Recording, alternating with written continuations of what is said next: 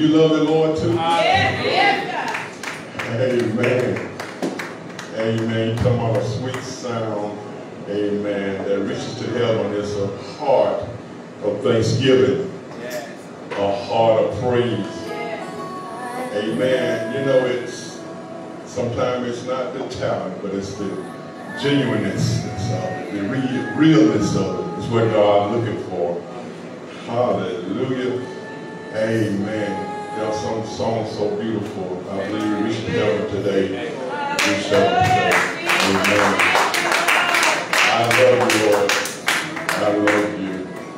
Amen. I think you made Sister Shavana want to grab a mic this morning. She almost started singing. I believe that. That melody that went up. Amen. Somebody tell God thank you. Somebody shout hallelujah. Somebody say glory to God. Hallelujah. Somebody say I love you, Jesus. Amen. This is the day that the Lord has made.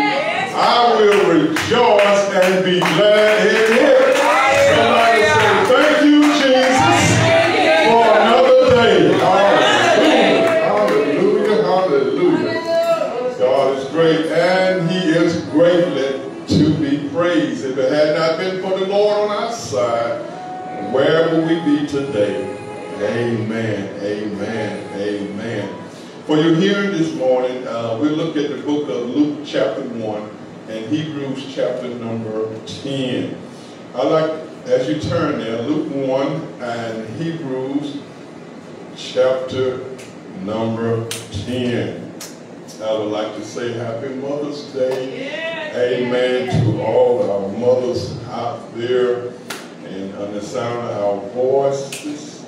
And I sent out a text this morning to the church, and I said Happy Mother's Day, and those who are non-biological mothers, Happy Mother's Day to you, because, amen, if you've been a listening ear to some child or been there for some child, amen, I like to say Happy Mother's Day to you too. Amen. Amen. You can't tell Layla that she don't have two mothers. My Lord, yes, God. Yes, God. You can tell baby later that Tina wasn't my mother. Amen. Amen. Thank God for the ones who are non-biological but been there, amen, as a mother. You can't tell some of the sisters that had things going on in their life and they didn't have nowhere to turn, and they went to Kosu, and Kosu wasn't a mother to them. Hallelujah. Hallelujah. I believe it's like this. I believe there are some biological mothers who are not mothers. Amen. Not there. And I believe there are some non-biological mothers who are real mothers. I believe there are some biological mothers who have left the children to fend for themselves and doesn't have the patience and don't have the understanding to be there for them. But I believe there are some that, amen, would be a mother in spite of. But like what Minister Randrell said, to those who have lost mother, amen, there is no mother like Jesus Christ. He said he's a mother to the motherless. Amen, amen. He's a mother to the motherless. Who is it that can be everything to us? A mother and a father. And I won't take it back. Hallelujah. Who is it that can be everything we need?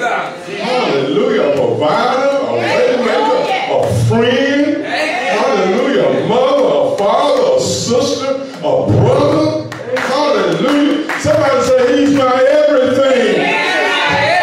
He is my everything. Hallelujah. Hallelujah. Hallelujah. Amen. Amen. Amen. Speaking of Minister Randrell, amen, he's real. He's excited always, but he seemed a little extra excited today. He's got some life from by his side. Amen. Thank God for Sister Alicia. Amen. God bless you. God bless you. Amen. God bless you. It takes a mother and a wife, amen, to be with the man and be patient with him. He said he woke up sober this morning, but he said there are times he wasn't sober. He opened his eyes, his wife was right there by his side. Hallelujah. So I thank God for mothers. I thank God for wives. Amen. My dear, lovely, sweet wife, Sister Carla Watkins. Hallelujah. Praise God for you. Amen. Sweet wife, mother to my children. Amen. Kay and Jerron and David and a grandmother to the grands. Amen. Lawrence Jr. and Carly and Kyler and DJ and Tristan and Jay Bird and Kiara. I got so many I had to write them down. So many I had to write them down. Amen. Amen. They won't leave nobody out. Amen. God is great. And He's greatly to be praised. Think you don't know what you do. You don't know what Amen. Hallelujah. Amen. Well, I was a little loose this morning, maybe because it's Mother's Day. I don't know. Luke chapter number 1 and Hebrews chapter number 10. Luke the first chapter and Hebrews chapter number 10.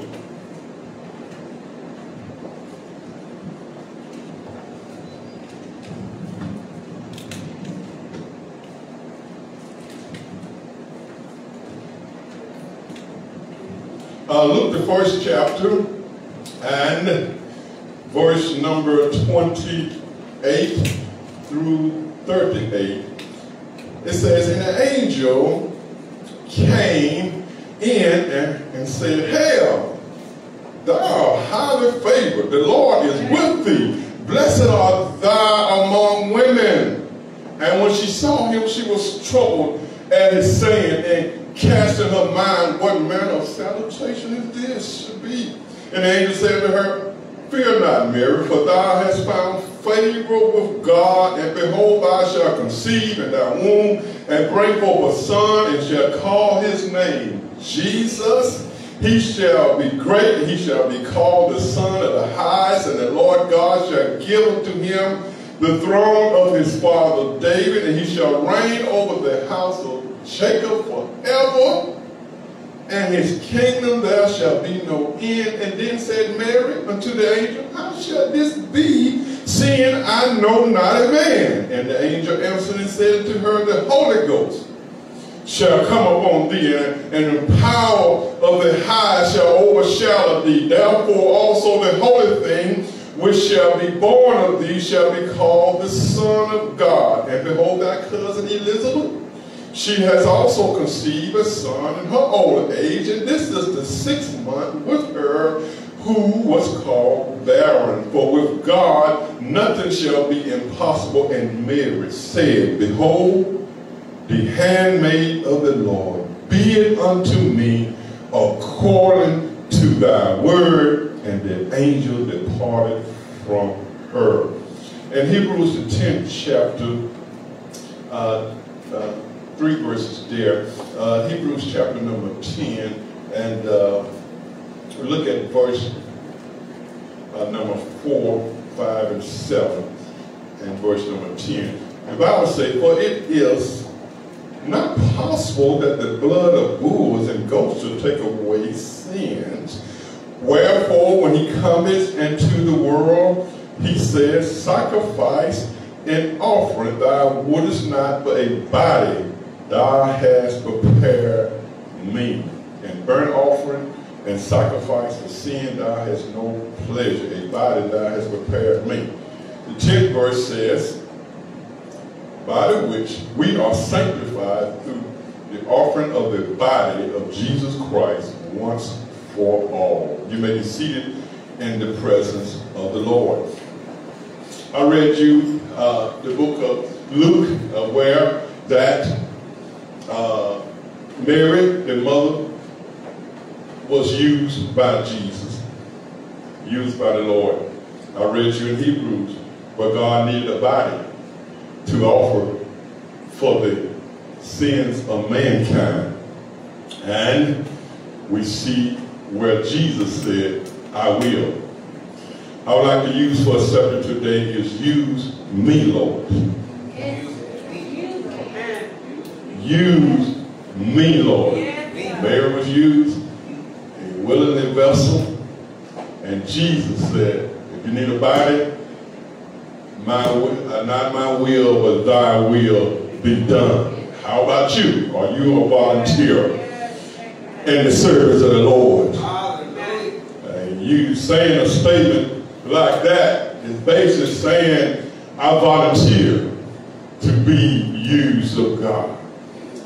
To have a statement like that is a volunteering statement. It's like in a classroom saying, raising my hand and say, I'll go, I do it, teacher, I do it. That's what volunteering is about. It's like enlisting in the United States Army or the Navy, the National Guard, saying, you don't have to draft me, I'll serve my country. I'll protect the Constitution of the United States of America. The volunteer is like working at the Salvation Army without pay, non-profit organizations. Volunteer, amen, that's what it's all about. Amen, it's volunteering, it's saying, I'll do it. Amen, you need somebody to work overtime, I'll do it. Amen, I'll do it. Amen, it's saying without even being asked, amen, I'll do it. If you need somebody to sing, I'll sing. If you need somebody to be of the service of the God for the Lord, I'll do it. If you need me to get that for you, I'll get it. Volunteer. I'll do this for you. Anybody ever volunteer for anything? You just saw a need and you just voluntarily took up the need, say, I'll do it. That's what use me, Lord mentality is all about. Somebody tell God, thank you. Amen. Amen. When God needed to come to the earth and to relate with mankind, even though he's in heaven and earth, but he needed to feel pain. He needed to feel suffering. He didn't know what it feels like to lose somebody you love. He needed to know what it feels like to be hungry, thirsty, tired, and weary. He needed to know how it feels like to be mistreated and talked about and ostracized and criticized and put down. He needed to know what his humanity feels like. He needed a body. Somebody say he needed a body. He needed somebody. He needed some B-O-D-Y. He needed somebody. And Mary was the willing vessel. When the Lord needed to take away the sins of the world, when it was not possible that the blood of bulls and goats should take away the sins of the world, it took amen, it took a life, it took a precious lamb. Jesus said, lo, I come in the volume of the book to do thy will, O God. Somebody tell God yes. Somebody need to say, I will, I will. Somebody need to tell God yes. Somebody need to tell God yes. Somebody need to say, the Lord needs somebody. Here am I, send me, I will go. I'm reminded of the prophet Isaiah, amen, when he had the 6th chapter of the book of Isaiah, after having an encounter with God and after hearing the dire need of God request, saying, who will go for me? Who will sin and who will go for me? Amen. It was Isaiah said, Lord, here am I, send me, I will go. Somebody shout yes. Somebody tell God thank you. Yeah, we hear the statements time and time, and I think I made it this statement myself. God don't need you, we need the Lord. You ever heard that statement? God don't need you, we need the Lord. I know what you were saying. I know what you mean. I know what I meant. You mean that God always going to have somebody God to fulfill his purpose. Whether it's me or whether it's you, God has never left himself without a witness. But when I rethink those things, I began to say that God really needs you. He really needs me. God is a spirit, and he needs some hands to feed somebody. He needs some mouths to say God is a good God. Yes, he is. He needs a mouth to say you need to come to Jesus just as you are. Come unto him and he will give you rest. God needs some feet to go help somebody, to go, amen, give somebody some food or whatever needs to be done.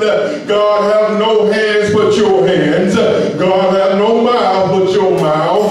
God has no feet but your feet. Somebody say, use me, Lord. God, amen. It was Jesus one time, and he was getting ready to go to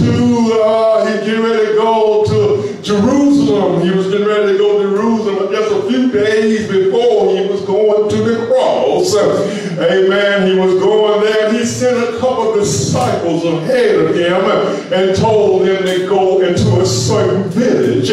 When you go there, you're going to see a little coat.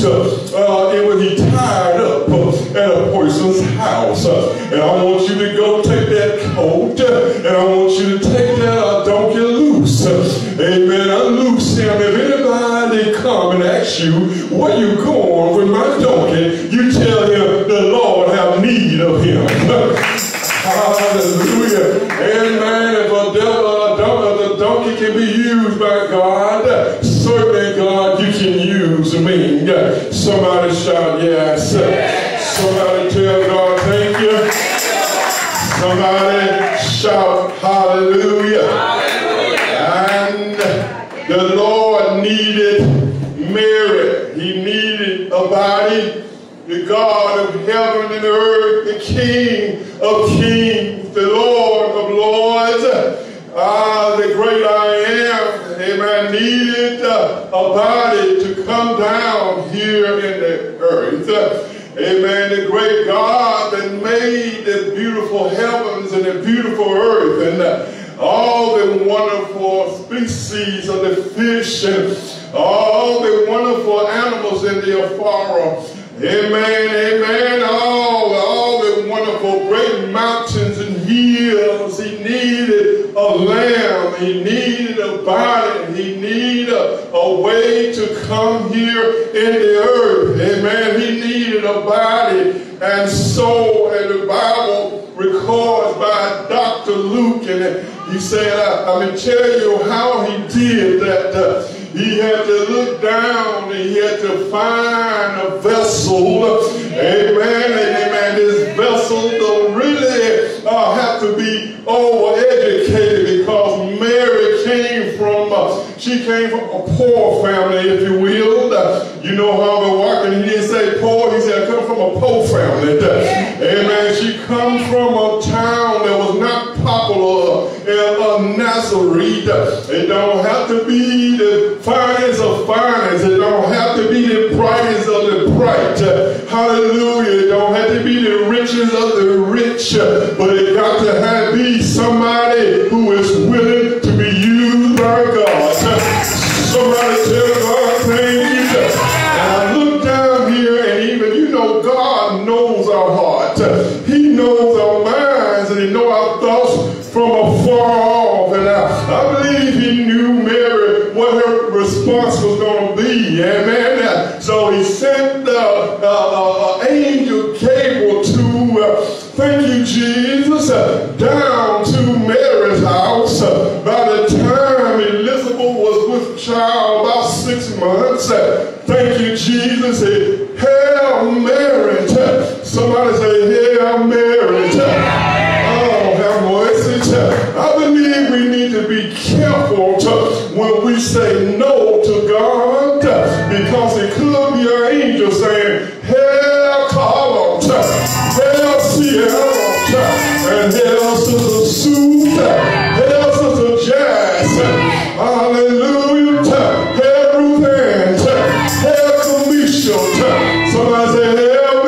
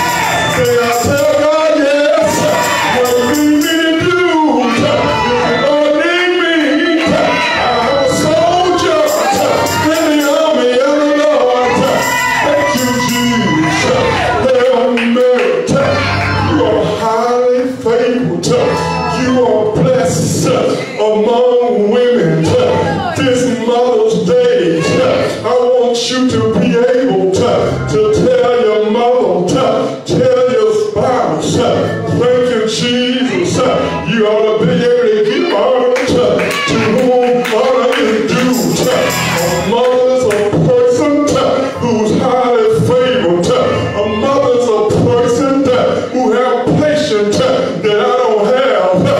Thank you, Jesus. Thank you, Jesus.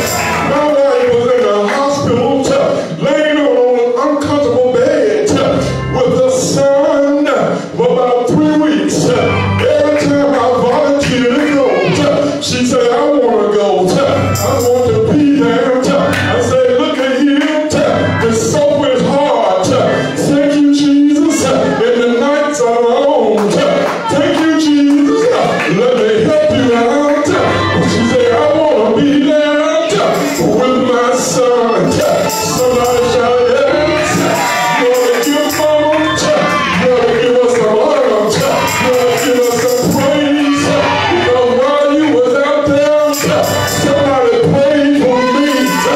Mother prayed for me.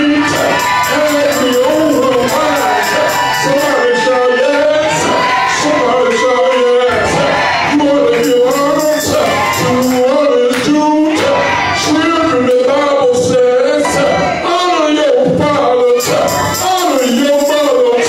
Don't talk to your mother when you talk. Don't have your mother crying all night. Why don't you get yourself together so your mother can live a long life? Somebody say yes. Somebody say yes. Spouses, Peter didn't leave us out. He said we ought to treat them with respect. We ought to deal with them according to knowledge. We ought to have patience with them. We ought to have understanding with them. Lest our prayers be hindered. Hallelujah. Men, give your wife a day off. Say you can have it. You can do what you want to do. I got everything else. Shout yes. Shout yes. Say Jesus loves mothers. Jesus loves mothers. Say yes. You don't believe it. Read the account, don't believe in the book of John. Hallelujah.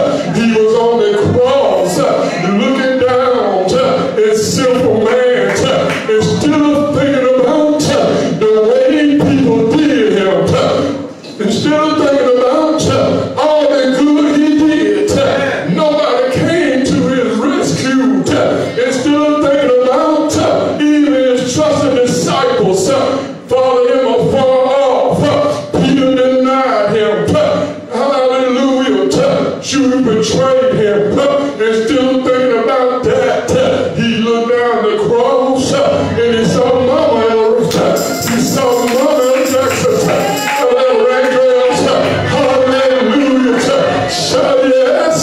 He looked at John. He said, John, so to speak, that's your mama. Oh, have mercy. I'm getting ready to get out of here. Take care of my mama. Somebody say, take care of my mama. Take care of my mama. Hallelujah. Behold, thy mother and mother. Behold, thy son. Shout yes. Hallelujah. Use me, Lord. Use me, Jesus. Mary was troubled Yes, God. when she heard the salutation. She said, what kind of salutation is this? Hallelujah. Thank you, Jesus. Thank you, Jesus. Don't let fear stop you from getting your blessing. Did you know what was about to birth out of, amen, Mary was a son of the highest. Hallelujah. Do you know what God trying to birth out of you and you letting fear stop you? Do you know what God getting ready to do with you? Amen. But you're saying, I'm afraid.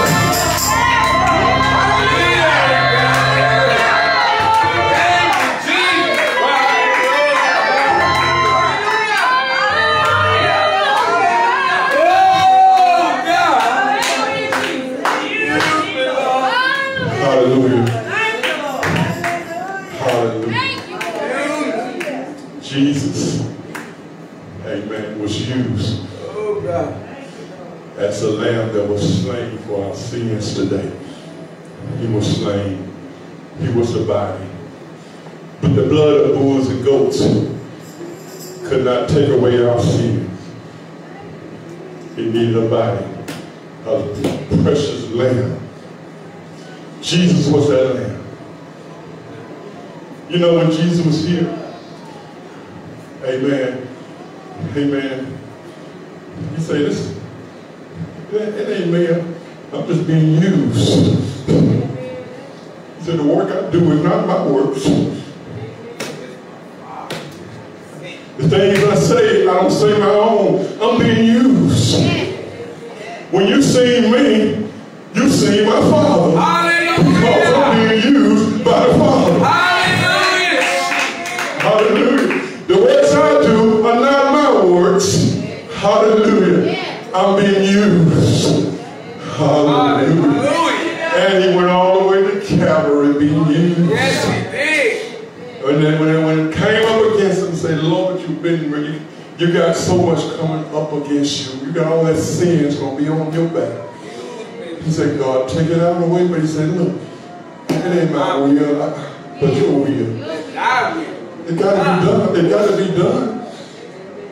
Don't be done. It got to be done. I don't want nobody else to do it.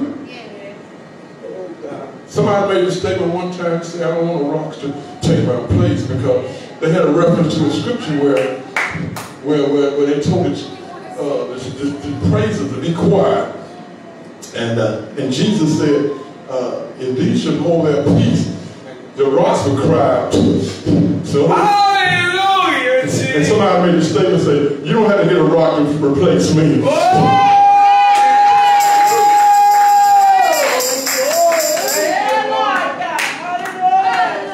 Somebody say, use me, Lord. Amen. Use me, Lord. Hallelujah. Use me, Lord. Amen. We thank God for you and you. Let us stand. We're going to pray. We're going to pray. Hallelujah. All over this building, we're going to pray and stand to your feet as we pray. If you are not saved, I want you to give us a call at 601-906-7120. If you want to know more about the plan of salvation, I want you to give me a call. If you want prayer for sickness, whatever you need to be talked to us about a situation, give us a call. 601-906-7120. God, we thank you for your grace. We thank you for your mercies and all your blessings you restore. God, we thank you for the opportunity to serve you. We thank you for the opportunity to raise our hand and say, we'll go. If the Lord needs somebody, the Lord needs somebody. I pray that you bless those on the sound of my voice. And I pray you touch their hearts and minds. And everybody sick among us, we pray for healing. Everybody needs salvation, we pray that you touch their hearts. As you did on the day of Pentecost in Acts 2:38, they asked, what shall we do? And he said, repent and be baptized in the name of Jesus, and we shall receive the gift of the Holy Ghost. Use us, God. In Jesus' name we pray. Amen and amen. Hallelujah. Thank you, Jesus.